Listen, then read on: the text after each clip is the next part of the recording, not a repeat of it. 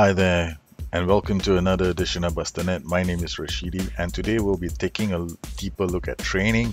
And the skin I am using today is the Alavanja 15 Madness skin, in case people are asking. And this skin is from FM Scout. I downloaded the latest one from FM Scout, and this one definitely does show rolls. I've had a fair bit of questions from people about training lately, and I know it's for some people it's rather confusing. In all likelihood, my last explanation wasn't very good. So this time I'm going to try and explain it a bit differently and hopefully make sense. One first needs to understand two concepts in training. The first thing is time, and the other one is intensity. A person's total time is split between general training and match preparation. And this you adjust from scheduling. If you look at the scheduling slider, when you click on it, you've got a choice from 0% of time on match preparation and up to 50% of time at the training ground can be spent on match preparation. Adjusting the scheduling slider does not affect workload. During preseason, it's common practice for a lot of people that they reset it to about 40% for match preparation. This allows a team to get some fluidity and familiarity with the tactics. And then we go down to match preparation, and we usually set teamwork, and that's the match preparation focus for the whole team. That way, a team can learn their routines a lot more better.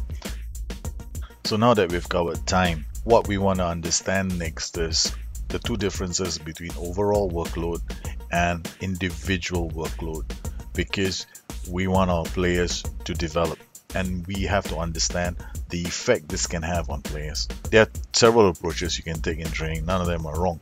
The whole goal has to be to make sure that a player like Paul Rodriguez here, who's my young player, his workload, you want to aim for his individual training workload to always be heavy. That will ensure that his attributes will all increase. If the individual training workload ends up being very heavy, then you will retard his development, and also there is a likelihood that he's going to get injured. So when it comes to balancing training, there are three basic approaches you can take. One is the I don't care about training approach. So you set balance as the main focus. Intensity level has to be average. If you set it to very high, this is what's going to happen to our poor boy Paul Rodriguez. His training workload will become very heavy. This will mean that he's going to get injured. You can't even do anything about his focus intensity. It's got light, heavy, they're all going to be, his individual training workload is going to be very heavy. General training affects the overall workload of the whole team. So basically you're telling the whole team, hey, I want all of you to go and do drills as a team. If you set the whole team's general training to very high, they can't be intensive about their own individual training.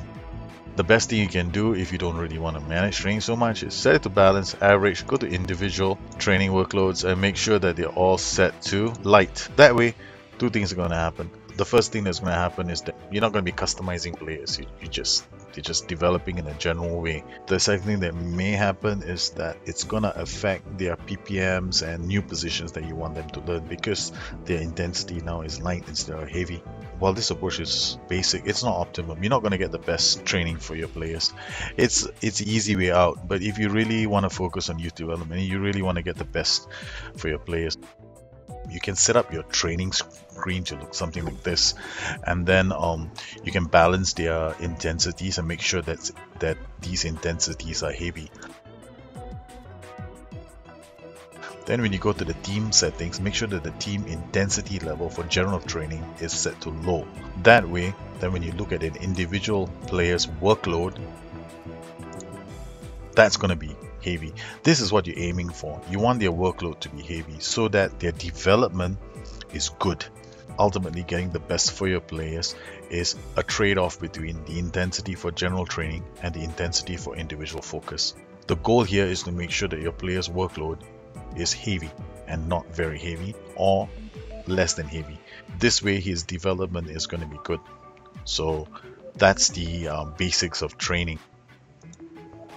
Now if you want to micromanage it further, you have several options when it comes just to general training. You can take Cleon's approach, which is to set general training's main focus to balance, and then just adjust individual focus accordingly. And that's perfectly good. If you take the balance approach, you get balanced spread of attributes for that low intensity portion of his training. Now, the other approach is you can customize his training to head into a certain direction. I prefer doing that a lot because I'm such a micromanager when it comes to training. The thing about me is that over the course of a whole season, I just don't care. I said like 5 months, okay, for 5 months I want my whole team to do tactical. So the whole team does anticipation, composure, concentration, decisions, and teamwork. So they all, focus on this. That is that general training portion. Then his individual focus, he works on these aspects. So overall, then he develops in a certain predefined way that I'm seeking out. The balanced approach, well, for balance, no one can tell you for sure what attributes these affect, because these are just, it's a balanced training program, so it's gonna be affected by his role that he's playing and maybe the position that he's playing in. So I can't tell you, no one can tell you for a fact that balanced training affects X number of attributes. You will not find that information available anywhere. It's one of those mysteries in the game. So I want to remove the mystery component. So when I want to remove the mystery component, I just go set the general training to tactical. So no more mystery. I know this is what's going to be affected.